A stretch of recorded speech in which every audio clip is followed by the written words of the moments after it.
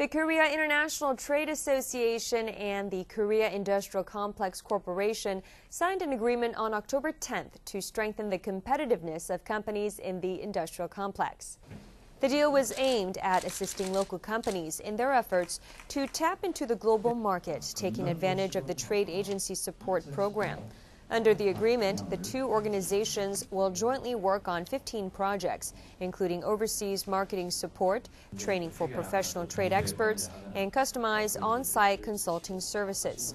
Vice President of KITA Ahn Hyung-ho said he hopes the 40,000 companies in industrial complexes could grow into exporting companies to further spur South Korea's economic development.